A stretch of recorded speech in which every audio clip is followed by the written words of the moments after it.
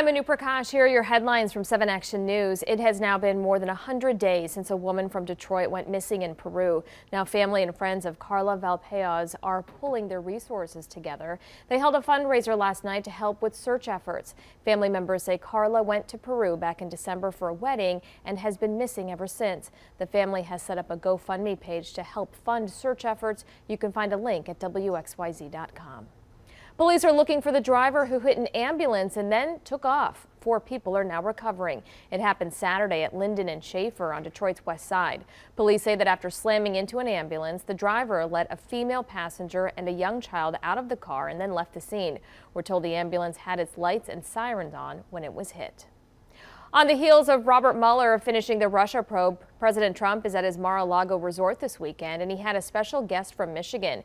Kid Rock hit the golf course with the president. The Detroiter posted this picture on Twitter where he described the president as a, quote, great man, so down to earth and so fun to be with.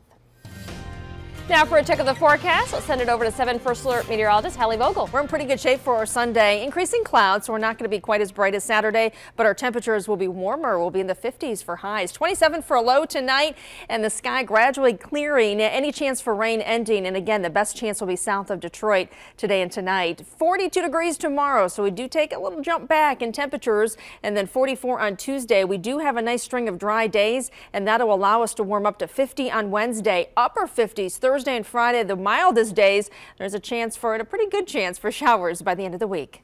Hallie, thank you. The Powerball jackpot is growing again after nobody won the big prize last night. It's now up to an estimated $750 million. The winning numbers were 24, 25, 52, 60, 66, and the Powerball was 5. There are 2 winners who won $2 million and 7 people who won $1 million. None of them is from Michigan. The next drawing is on Wednesday. Good luck. Those are your headlines. Make sure to visit our website, WXYZ.com, and our app for news anytime. Have a great Sunday.